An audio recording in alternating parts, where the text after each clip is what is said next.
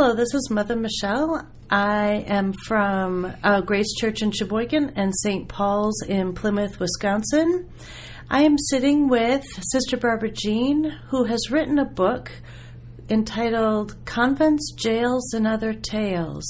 She also gives seminars on developing your spiritual languages, and I would love to have a great conversation with you. Welcome, Sister Barbara Jean. Thank you for having me. My book actually was written about 25 years ago when I was in the Sisterhood of the Holy Nativity in Fond du Lac, Wisconsin. Approached me for spiritual direction and was rather distraught because she felt that she had been raised up in a faith tradition that was fairly evangelical and of a nature that made her feel kind of less than perfect, and that she had to strive and work toward God's love, and was not up, just really down and depressed because, and when she had come into the Episcopal Church, a friend of hers had given her a book, and it's like, I've just got the best book ever, and you've just got to read it. It just transformed my life. And so she read it, and it made her all the more depressed and feeling like maybe she wasn't even a Christian, let alone a bad one. And I said, well, what in the world is it that you're reading? And she said, well, it's... And I said, well, okay, number one, just stop reading that book. You don't need to be reading that right now. Do you know anything about John of the Cross? No, I'd never heard of him before. I said, well, you know, that book was really number 3 in his hit parade of a trilogy that he wrote when he was in prison. You know, he was a 15th century Spanish Carmelite brother, and experience of his spiritual life and his spiritual understanding. It started out with the ascent of Mount Carmel, I believe, is the first one, and so it's really, in my humble estimation, it's really hard to start with volume 3 when you've never even read a person's spiritual understanding or treatise or whatever you want to call it. And why is it that we spend so much time, and actually I think waste a lot of time, reading the wrong things? And especially when we don't know who the spiritual masters are particularly in the Christian tradition, but I think it's true in other faith traditions as well. So I began way back then of kind of doing a primer on who are these people who write these spiritual tomes that we read, and some of them that we understand. They bolster our own spiritual life. They teach us things. They move us to our next level. And there are others that we read that we sort of go cross-eyed and we don't understand what they're saying, and we get bogged down. But because many of us have been raised with, you eat everything on your plate and you don't get dessert until you finish that. It's like, I can't go to the next book until I finish this book, even though this is hard slogging through. And it gives just a little taste of who the person is, what they're writing, what period they're writing from. And so it started out that way. So Convents, Jails, and Other Tales are probably about 80 different spiritual masters of the Christian tradition through the centuries, kind of from, I think, St. Paul, starts us off. And we moved to the 20th century because it was written in the late 20th century last year. It came out actually in December of 2015, so it's a year old now. And but what it's done for me, I've used it in many the manuscript of it. I've used in many teaching situations, and as I've done that over these years, it has expanded my thinking, my ideas. And every one of us has our own spiritual language. And so my ministry isn't just to impart information about spirituality, but to help people, usually through spiritual direction, but also through retreats and seminars, that sorts of thing, to help a person discover that they have a language, and that there are these writers of the past or present who can become a mentor through their writings, and we don't end up wasting time by reading the wrong thing that doesn't match our own vocabulary, our own spiritual understanding of how God works in my life. I love C.S. Lewis, for example. I love his children's fantasy books, but his theological and spiritual writings I have a harder time with. And I'm thinking, well, why? What's wrong with me? There's nothing wrong with me, and there's nothing wrong with C.S. Lewis. It's that we don't speak the same language. He tends to be a speculative or a heady sort of theologian, and I tend to spend more time in my affections, in the emotional side of my spirituality. So I discovered, and this I try to speak about in the first chapter of this book, of one aspect of spiritual language being apophatic or cataphatic, and most people, their eyes cross when I even say those words. Yeah, tell those words. What does that mean? Apophatic is without imagery, and cataphatic is with imagery. It comes from Greek. Apo is without, kata is with or according to. There are people like John of the Cross, for example, who is known as an apophatic mystic. He was not helped by ideas of God that confined God to an image of light or heat or any of those things that we tend to use as an image of God. He wanted to do away with imagery because it blocked him from a deeper understanding of God. And so his way was, and in fact the diagram that he kind of drew was in the ascent of Mount Carmel was nothing, nothing, nothing, nothing, nothing. And when you finally get there up the mountain, it's even more nothing. You know, it's the way of unknowing. And so we have the cloud of unknowing, which is an English mystical writing, in which the author does not talk about God, again, in symbology of the elements of light and wind and heat and love and brightness and all of those sorts of things, but rather we unknow and we get rid of those things that block us from the true knowledge of God. Well, I don't work that way. I'm an image person. I want heat and light and love, and I love to think of in the Celtic tradition of the Holy Spirit, the image of the wild goose. That speaks to my heart, and I can follow an image. I can't follow nothing. You know, I can't walk the way of nothing. I have to follow the way of something. Mm-hmm. So I'm a cataphatic person, and then there's that. Whether you're a heart person or a head person. I'm a heart person. That doesn't mean I don't think. And it doesn't mean that a thinking person doesn't feel. But it's where you tend to experience the holy. Do you experience it as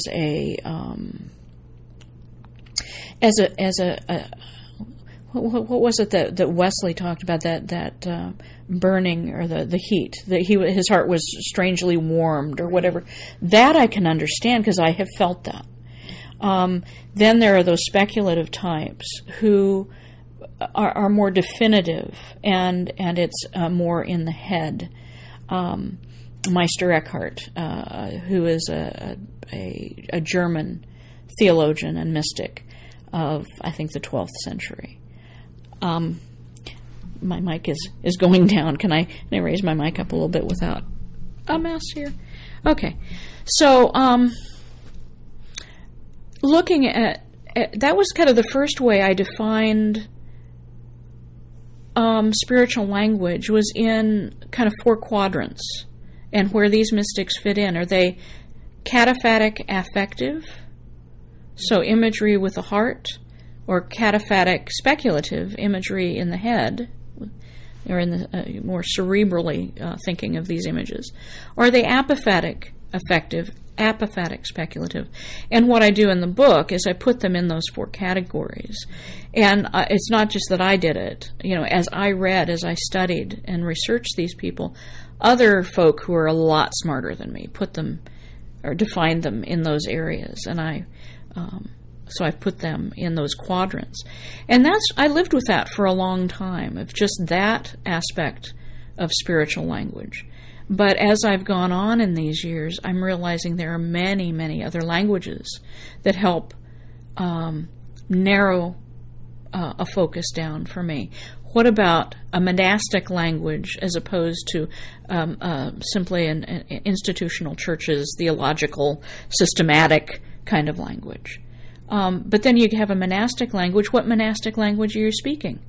Carmelite, Benedictine, Celtic, Franciscan. They all are. They express their understanding of God very differently. So you just keep expanding an understanding that here's a way to understand God in I want to say a more defined way, but a way that touches your heart more deeply. So for me to read a mystic like a 12th century Spanish mystic, Ramon Lull, of the Isle of Majorca, who wrote a book called The Book of the Lover and the Beloved. That language touches my heart. Again, to read Meister Eckhart, one of his sermons or whatever, that he is apophatic speculative, and so I have to have somebody else define him for me and mine out the jewels in his writing, and then I can go, oh, that's really cool. But for me to wade through all of that is cumbersome and hard, and I want to help save people the time. I want to save my time, too, because our time is precious. And so are you actually giving us permission to not read stuff that doesn't speak to us? Yep. And if it doesn't speak, to put the book down? Put it down. You don't, unless you're studying something for a... if you're going to seminary and your professor says you have to read this book and you have to slog through it, then you have to slog through it if you want a good grade. But if you are simply seeking to develop your spirituality, your understanding of the way that God comes to you, speaks to you, and the abiding presence that you want to know more about, you don't need to do that, because nobody's there grading a paper. Or you're and not asking you to regurgitate what you're getting out of this particular writing. So, how do you make sure that you stay balanced and not just read what you like and not exactly?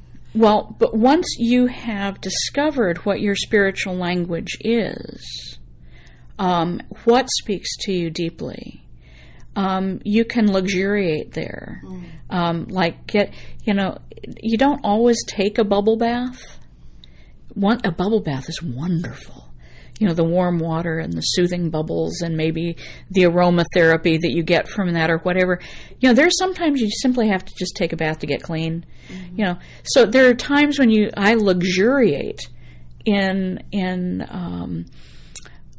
a poem by George Herbert, for example. But then there are other times when I know that I need to learn something that's important for my spiritual development. And luckily, since I already know my spiritual language, I am not so intimidated by. I can go to Meister Eckhart or to C.S. Lewis and say, what does this person have to say about this particular subject? Mm-hmm. Without feeling like, okay, I have to read this cover to cover, or I have to understand every word or anything like that. I can simply meet with another pilgrim on the path that has a completely different experience, a completely different language than I do, and I can learn from that person. And I encourage those who come to me for spiritual direction, particularly, and others, that they do step out of their comfort zone and stretch their mind, stretch their hearts.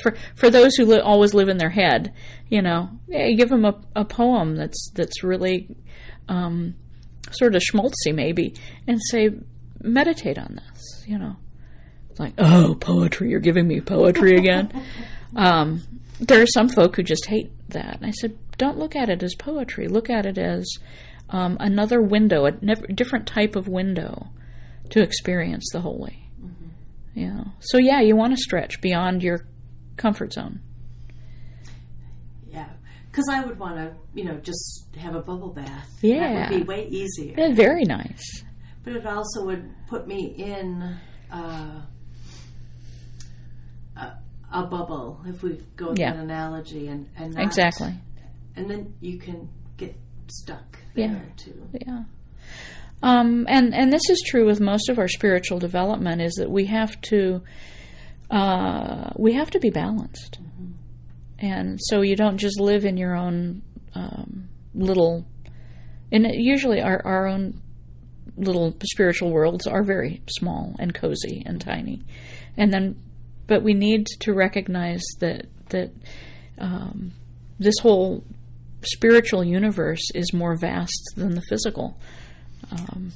So true. Yeah, but it would scare the bejeebers out of me to get in a rocket, and I don't even like to fly, let alone go be shot off into outer space. Well, what about spiritually speaking? Mm-hmm. I want to worship in my sweet little church with the sweet little hymns that I am used to all the time.